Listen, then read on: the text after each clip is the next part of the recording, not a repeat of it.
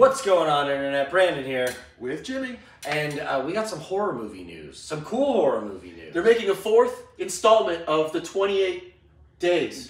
The first one with Sandra Bullock. Yep, which was awesome, where she went into AA. Oh, it was so cool. Uh-huh. I mean, that's where the zombie outbreak starts. Exactly. And there's 28 Days Later with Cillian Murphy. Yep. Which is one of my favorite. Oh, when that came out, that was so well done. Brendan Gleeson and yeah, man, I forgot he Doctor was Who dude. Christopher Eccleston. Yes. Yeah. It was like so good. You're like watching this, like really, who else is good? And I can't remember what are the sidekicks. And it was like a relatively low budget movie when it came out. Huge low budget. But as far as like a good horror sequel, 28 Weeks Later. Yeah. Jeremy Renner, so Imogen good. Poots. Yeah. That was a great. Yeah, follow-up. shockingly awesome. Yeah, Robert Carlyle.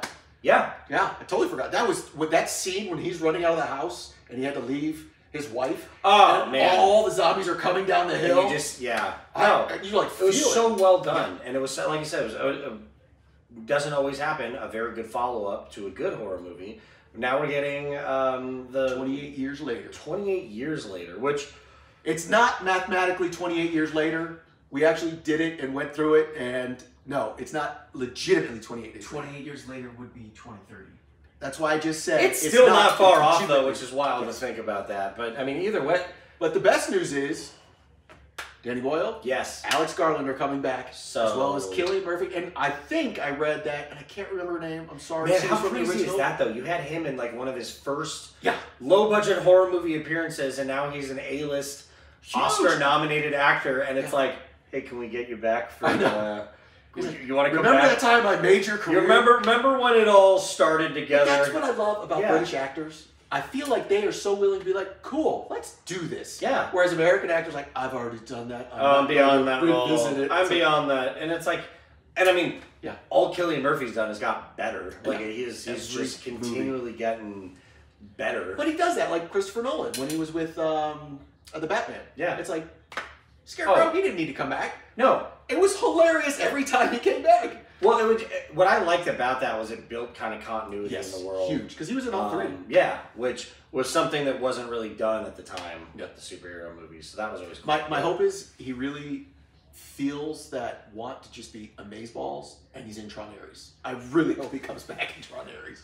I don't know. Anyway, we shall see. Yeah. But this is a great. Yeah, it's exciting. Great news. They're looking for distributors right now because they're still putting the project together. So there are studios bidding on it. Last I heard, Warner Brothers was leading the way. Okay. I really don't care who distributes it. No, I could give a shit less. I just want to see Boyle what they do with this. And I mean, like, it was cool too because like they really do a good job of establishing like the real world fallout of everything in the second installment. Yeah. So it's gonna be cool to see like what does it look like, almost 3 decades later when the first movie it's like a desolate wasteland, like the whole city's on fire and then you realize that in the second one there's a little bit of order kind of restored to an extent. Yeah. And it's interesting because are they going to use any of the characters that were in the second one? And I only remember, I think the sister and the brother survived, but the brother was infected, and he had like the cure. Yeah. But like I just remembered Idris Elba was in it.